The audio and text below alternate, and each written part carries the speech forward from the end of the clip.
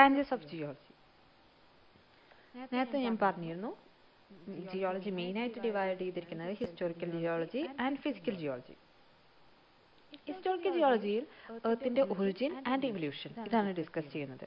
Physical ജിയോളജിയിലാണെങ്കിൽ rocks, minerals അങ്ങനെയുള്ള വസ്തുക്കളുടെ അവയിൽ വരുന്ന ചേഞ്ചസ് അതൊക്കെയാണ് നമ്മൾ ഡിസ്കസ് ചെയ്യുന്നത്. ഈ ഹിസ്റ്റോറിക്കൽ ജിയോളജിയും ഫിസിക്കൽ ജിയോളജിയും പിന്നെയും ഡിവൈഡ് ചെയ്തിട്ടുണ്ട്. അവിടെ സബ് ഡിവിഷൻസ് നമുക്ക് നോക്കാം.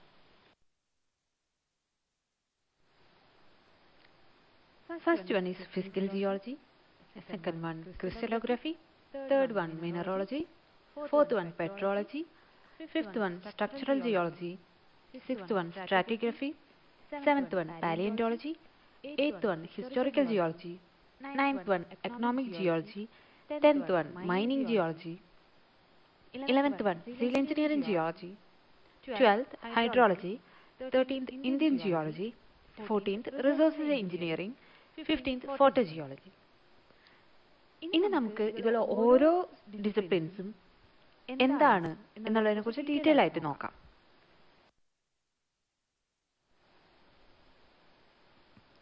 First one is physical geology. Physical geology main ആയിട്ട് ഡീൽ ചെയ്യുന്നത് എർത്തിലുള്ള ഓരോ physical agents like wind, water, glaciers and see waves. ഈ ഏജൻസ് എർത്തിൽ വരുത്തുന്ന ചേഞ്ചസ് എന്തൊക്കെയാണ്? ഇതുകൊണ്ട് ഈ 4 ഏജൻസ് മൂലം ഇറോഷൻ ഉണ്ടാവാം, ട്രാൻസ്പോർട്ടേഷൻ ഉണ്ടാവാം, ഡെപ്പോസിഷൻ ഉണ്ടാവാം. ഇതുമൂലം ഉണ്ടാകുന്ന ചേഞ്ചസ് ലൈക്ക് അത് കൺസ്ട്രക്റ്റീവ് ആവാം, ഡിസ്ട്രക്റ്റീവ് ആവാം. ചിലപ്പോ ഈ വിൻഡ് മൂലം ഒരു റോക്കിന്റെ തരിതരിയായി പോവാം. അത് റോക്കിന്റെ മുകളില് ബാക്കി സാൻഡ് വന്നിട്ട് വിൻഡ് മൂലം സാൻഡ് വന്ന് അതുമേ ഉരസി അത് തരിതരിയായി അത് പൊടിഞ്ഞു പോകാൻ ചാൻസസ് ഉണ്ട്. അപ്പൊ അതൊരു ഡിസ്ട്രക്റ്റീവ് പ്രോസസ് ആണ്.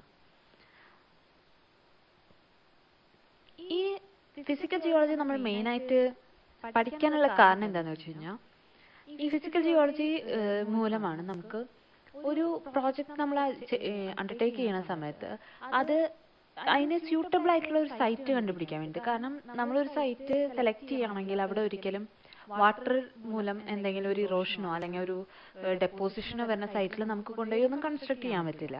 അതുപോലെ തന്നെ വിൻഡ് എഫക്റ്റ് കൂടുതലുള്ള ഒരു ഏരിയയിൽ ഒരിക്കലും നമുക്കൊരു കൺസ്ട്രക്ഷൻ നടത്താൻ പറ്റില്ല. കാരണം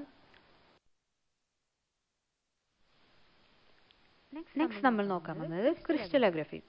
പേരിൽ നിന്ന് തന്നെ മനസ്സിലാവും, ക്രിസ്റ്റലോഗ്രഫി എന്ന് പറഞ്ഞു കഴിഞ്ഞാൽ സ്റ്റഡി ഓഫ് ക്രിസ്റ്റൽസ്. ഇനി ക്രിസ്റ്റൽ എന്താണെന്ന് ചോദിച്ചു കഴിഞ്ഞാൽ ഒരു റെഗുലർ പോളിഹെഡ്രൽ ഫോം ആയിരിക്കും ക്രിസ്റ്റലിന് ഉണ്ടാവുക. നമ്മൾ കെമിസ്ട്രിയിൽ പഠിച്ചിട്ടുണ്ടാവും പോളിഹെഡ്രൽ ഫോം എന്താന്നൊക്കെ. ഈ ക്രിസ്റ്റലോഗ്രഫി എന്ന് പറയുന്ന സബ്ജക്ട് നമുക്ക് സിവിൽ എഞ്ചിനീയറിംഗിന് അത്ര ഇമ്പോർട്ടന്റ് അല്ലെങ്കിലും നമ്മൾ യൂസ് ചെയ്യണ മെറ്റീരിയൽ ഏതാണ്, അതിലത്തെ മിനറൽ ഏതാന്ന് കണ്ടുപിടിക്കാൻ വേണ്ടിയിട്ട് ക്രിസ്റ്റലോഗ്രഫി ആവശ്യമാണ്.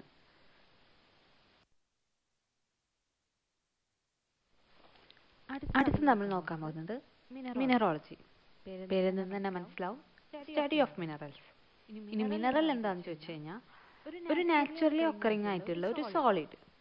ആ സോളിഡിലെ എല്ലാ ഭാഗത്തും സെയിം കെമിക്കൽ കോമ്പോസിഷൻ ആയിരിക്കും, അതുപോലെ തന്നെ സെയിം ആറ്റോമിക് അറേഞ്ച്മെന്റും ആയിരിക്കും.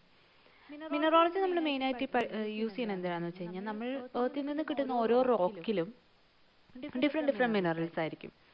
ആ റോക്കിലുള്ള മിനറൽസ് എന്താണെന്ന് നമുക്ക് അറിഞ്ഞു കഴിഞ്ഞാൽ മാത്രമാണ് ആ റോക്കിന്റെ ഓരോ പ്രോപ്പർട്ടീസും നമുക്ക് കണ്ടുപിടിക്കാൻ പറ്റുള്ളൂ. അതിന് എത്ര സ്ട്രെങ്ത് ഉണ്ട്, അതിന്റെ മെൽറ്റിംഗ് പോയിന്റ് എന്താണ്, അതൊക്കെ കണ്ടുപിടിക്കാൻ പറ്റുള്ളൂ. അതിന് വേണ്ടിയിട്ടാണ് നമ്മൾ മിനറോളജി യൂസ് ചെയ്യുന്നത്. മിനറോളജി പല ഇൻഡസ്ട്രിയൽ ഏരിയാസിലും നമ്മൾ യൂസ് ചെയ്യുന്നുണ്ട്. Cement industry, glass industry, iron and steel എല്ലാത്തിലും നമ്മൾ യൂസ് ചെയ്യുന്നുണ്ട്. അതുപോലെ തന്നെ ആറ്റോമിക് എനർജി പ്രൊഡ്യൂസ് ചെയ്യാൻ വേണ്ടിയിട്ടും മിനറോളജി യൂസ് ചെയ്യുന്നുണ്ട്. Next one is petrology. Petrology എന്ന് പറഞ്ഞു കഴിഞ്ഞാൽ സ്റ്റഡി ഓഫ് റോക്സ്. ഇനി റോക്ക് എന്താണെന്ന് ചോദിച്ചു കഴിഞ്ഞാൽ ഒരു കൂട്ടം മിനറൽസിന്റെ ഒരു ക്ലസ്റ്റർ, അതാണ് റോക്ക്. ഈ പെട്രോളജി മെയിൻ ആയിട്ട് നമ്മൾ യൂസ് ചെയ്യുന്നത് എന്താണെന്ന് വെച്ച് കഴിഞ്ഞാൽ ഏത് റോക്കാണ് നമുക്ക് ഓരോ ആവശ്യത്തിനും, നമുക്ക് സ്പെസിഫിക് ആയിട്ട് യൂസ് ചെയ്യണ ഓരോ ആവശ്യത്തിനും. ഇപ്പൊ റോഡ് പണിയാനാണെങ്കിൽ ഒരു ടൈപ്പ് റോക്കാണ് യൂസ് ചെയ്യേണ്ടി വരിക. ബിൽഡിംഗ് മെറ്റീരിയൽസ് ആയിട്ടാണ് യൂസ് ചെയ്യുന്നതെങ്കിൽ വേറെ ടൈപ്പ് റോക്കാണ് ആവശ്യം വരിക. അതിനെ അങ്ങനെ കാറ്റഗറൈസ് ചെയ്യാൻ വേണ്ടിയിട്ടാണ് നമ്മൾ പെട്രോളജി പഠിക്കുന്നത്. Next one is structural geology. Structural geology എന്ന് പറഞ്ഞു കഴിഞ്ഞാൽ ഓരോ റോക്കിലും ഡിഫറെൻറ്റ് സ്ട്രക്ചേഴ്സ് ആയിരിക്കും. അതിനെക്കുറിച്ച് പഠിക്കുന്നതാണ് സ്ട്രക്ചറൽ ജിയോളജി. സ്ട്രക്ചറൽ ജിയോളജിയുടെ വേറൊരു പേരാണ് ടെക്ടോണിക് ജിയോളജി അല്ലെങ്കിൽ സിംപ്ലി ടെക്ടോണിക്സ്. എർത്തിന്റെ ക്രസ്റ്റിൽ എങ്ങനെയാണ് ഓരോ റോക്കും അറേഞ്ച് ചെയ്തിരിക്കുന്നതെന്ന ഈ സ്ട്രക്ചറൽ ജിയോളജി വഴി നമ്മൾ പഠിക്കുന്നത്. ഇത് വെച്ചിട്ട് നമുക്ക് ടെക്ടോണിക് മൂവ്മെന്റ്സ് നമുക്ക് അറിയാം. എർത്തിലെ ഓരോ ടെക്ടോണിക് പ്ലേറ്റ്സ് ആയിട്ട് ഡിവൈഡ് ചെയ്തിട്ടുണ്ട്. അപ്പോൾ നമുക്ക് ഒരു പ്രോജക്റ്റ് ഒരു ഡാം കൺസ്ട്രക്ട് ചെയ്യുകയാണെങ്കിൽ ഒരു ടെക്ടോണിക് പ്ലേറ്റിന്റെ ബൗണ്ടറിയിൽ കൊണ്ടുപോയി നമുക്ക് അത് ഒരിക്കലും ഒരു ഡാം കൺസ്ട്രക്ട് ചെയ്യാൻ പറ്റില്ല. കാരണം അങ്ങനെയുള്ള ബൗണ്ടറീസിൽ ടെക്ടോണിക് മൂവ്മെന്റ്സ് കൂടുതലായിരിക്കും. അപ്പോൾ അതൊരു ഡാം കൺസ്ട്രക്ട് ചെയ്യാൻ പറ്റിയ സൈറ്റ് അല്ല നമുക്ക് മനസ്സിലാക്കാൻ പറ്റും. ഇതൊക്കെ സ്ട്രക്ചറൽ ജിയോളജി വെച്ചിട്ടാണ് നമുക്ക് മനസ്സിലാക്കാൻ പറ്റുന്നത്. Next one is stratigraphy. Stratigraphy എന്ന് പറഞ്ഞു കഴിഞ്ഞാൽ ഒരു റോക്കിനെ തന്നെ നമ്മൾ രണ്ടായിട്ട് ഡിവൈഡ് ചെയ്തിട്ടുണ്ട്. അതിലൊരു ക്ലാസിഫിക്കേഷൻ ആണ് സ്ട്രാറ്റിഫൈഡ് റോക്സും അൺസ്ട്രാറ്റിഫൈഡ് റോക്സും. അങ്ങനെയുള്ള സ്ട്രാറ്റിഗ്രഫി, അതിൽ സ്ട്രാറ്റിഫൈഡ് റോക്സിനെ കുറിച്ച് പഠിക്കുന്നതാണ് സ്ട്രാറ്റിഗ്രഫി. പിന്നെ ഉള്ളത് പാലിയോന്റോളജി. പാലിയോന്റോളജി എല്ലാവർക്കും കേട്ടുപരിചയമുള്ള ഒരു ബ്രാഞ്ച് ഓഫ് സയൻസ് ആണ്. ഫോസിൽസിനെ കുറിച്ച് പഠിക്കുന്നതാണ് പാലിയോന്റോളജി. പാലിയോന്റോളജി വെച്ചിട്ട് നമുക്ക് പണ്ടത്തെ ഫോസിൽസിൽ നിന്ന് പണ്ടത്തെ അനിമൽസ് എങ്ങനെയായിരുന്നു, അല്ലെങ്കിൽ അന്നത്തെ കാലത്തെ പ്ലാന്റ്സ് എങ്ങനെയായിരുന്നു, അന്നത്തെ ക്ലൈമറ്റ് എന്തായിരുന്നു, അങ്ങനെയുള്ള കാര്യങ്ങളൊക്കെ നമുക്ക് പഠിക്കാൻ പറ്റും. അതുപോലെ അന്ന് മുതൽ ഇന്ന് വരെയുള്ള ചേഞ്ചസ് അതെന്തായിരുന്നു എന്ന് പഠിക്കാൻ പറ്റുന്നത് പാലിയോന്റോളജി വഴിയാണ്.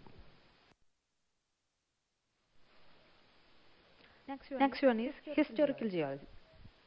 സ്ട്രാറ്റിഗ്രഫിയും പാലിയോന്റോളജിയും കൂടി കമ്പൈൻ ചെയ്തതാണ് ഹിസ്റ്റോറിക്കൽ ജിയോളജി. പാലിയോന്റോളജിയിൽ നമ്മൾ പഠിക്കുന്നത് എന്താണെന്ന് വെച്ച് കഴിഞ്ഞാൽ ഫോസിൽസിൽ നിന്ന് എങ്ങനെയായിരുന്നു അനിമൽസ് ആൻഡ് പ്ലാന്റ്സിലെ ഇവല്യൂഷൻ എന്ന് പഠിക്കുന്നു. സ്ട്രാറ്റിഗ്രഫിയിൽ നിന്ന് റോക്സിൽ ഉണ്ടായ ചേഞ്ചസ് ആൻഡ് ഇവല്യൂഷൻസ് പഠിക്കുന്നു.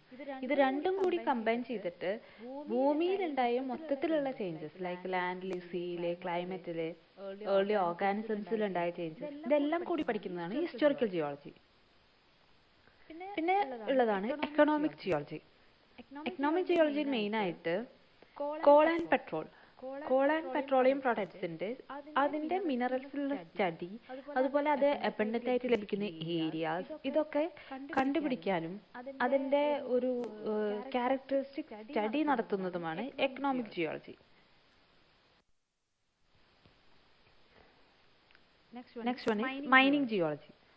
മൈനിങ് ജിയോളജിയിൽ മെയിൻ ആയിട്ട് പഠിക്കുന്നത് എന്താണെന്ന് വെച്ച് കഴിഞ്ഞാൽ ഒരു ക്വാറി അല്ലെങ്കിൽ മൈൻ സ്റ്റാർട്ട് ചെയ്യണമെന്നുണ്ടെങ്കിൽ അല്ലെങ്കിൽ അതിനൊരു ടണൽ ക്രിയേറ്റ് ചെയ്യണമെന്നുണ്ടെങ്കിൽ അതിനൊക്കെ ഏതാണ് സ്യൂട്ടബിൾ ആയിട്ടുള്ള സൈറ്റ്, മൈൻ ചെയ്യാൻ സ്യൂട്ടബിൾ ആയിട്ടുള്ള സൈറ്റ് എവിടെയാണ്, ഏത് റോക്കിൽ അല്ലെങ്കിൽ ഏത് റോക്കിലാണ് ഏറ്റവും ബെസ്റ്റ് ആയിട്ട് മൈൻ ചെയ്യാൻ പറ്റുക, അല്ലെങ്കിൽ അത് ഏതിൽ കൂടെയാണ് നമുക്ക് ടണലിങ് ചെയ്യാൻ പറ്റുക, ഇതൊക്കെ എങ്ങനെ ചെയ്യാൻ പറ്റും, അതുപോലെ ഏതാണ് ബെസ്റ്റ് സൈറ്റ്, ഇതൊക്കെ കണ്ടുപിടിക്കാൻ പറ്റുന്നത് മൈനിങ് ജിയോളജി വഴിയാണ്. പിന്നെ ഉള്ളതാണ് civil engineering geology. Civil engineering ജിയോളജിയിൽ ഓരോ സിവിൽ എഞ്ചിനീയറും ഫേസ് ചെയ്യേണ്ടി വരുന്ന പല പല പ്രോബ്ലംസ് ഉണ്ട്. ലൈക്ക് ഇപ്പൊ പറയുകയാണെങ്കിൽ നമുക്കൊരു കൺസ്ട്രക്ഷൻ ഓഫ് ഡാം, ഞാൻ നേരത്തെ പറഞ്ഞു ഡാം പണിയണമെന്നുണ്ടെങ്കിൽ നമുക്ക് ഒരിക്കലും ഒരു ടെക്ടോണിക് പ്ലേറ്റിന്റെ ബൗണ്ടറി കൊണ്ടുപോയി പണിയാൻ പറ്റില്ല.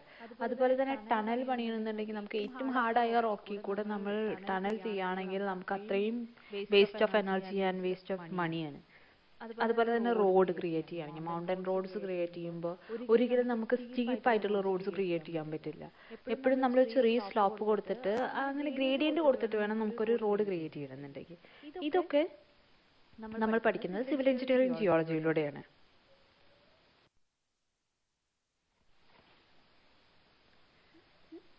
Next one is hydrology.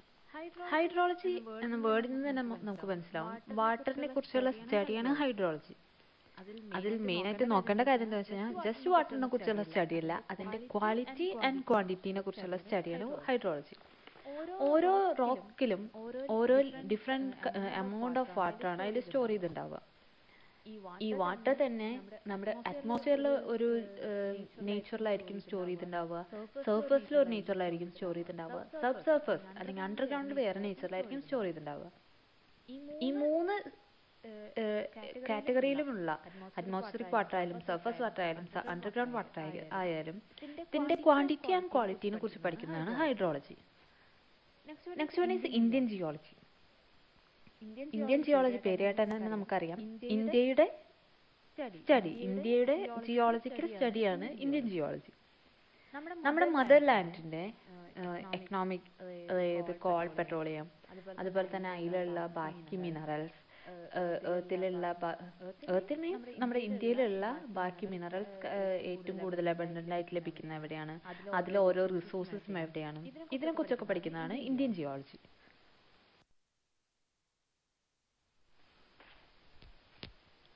Next one is resource engineering. Resource എന്ന് പറഞ്ഞാൽ മനുഷ്യന്റെ ആവശ്യം പൂർത്തീകരിക്കാനായിട്ടുള്ള എന്തും ഒരു റിസോഴ്സാണ്. മനുഷ്യൻ യൂസ് ചെയ്യുന്ന എന്തും ഒരു റിസോഴ്സ് ആയിട്ട് നമുക്ക് കണക്കാക്കാം. അങ്ങനെ നോക്കുമ്പോൾ വാട്ടർ, ലാൻഡ്, എനർജി, മിനറൽ എല്ലാം റിസോഴ്സ് ആണ്. ഈ ഓരോ സോഴ്സിനെ കുറിച്ചുള്ള സ്റ്റഡിയാണ് റിസോഴ്സ് എഞ്ചിനീയറിംഗിൽ വരുന്നത്. And final one is photo geology. Aerial photographs എടുത്തിട്ട് നമ്മുടെ ലാൻഡിന്റെ അല്ലെങ്കിൽ എർത്തിന്റെ ഏരിയൽ ഫോട്ടോഗ്രാഫ്സ് എടുത്തിട്ട് അതിനെ സ്റ്റഡി ചെയ്യുന്നതാണ് ഏരിയൽ ഫോട്ടോഗ്രാഫി. അതൊരു പൊതുവേ ഒരു പുതിയ ബ്രാഞ്ച് ഓഫ് ജിയോളജിയാണ്. അധികം ഡെവലപ്മെന്റ്സ് അതിൽ വന്നിട്ടില്ല.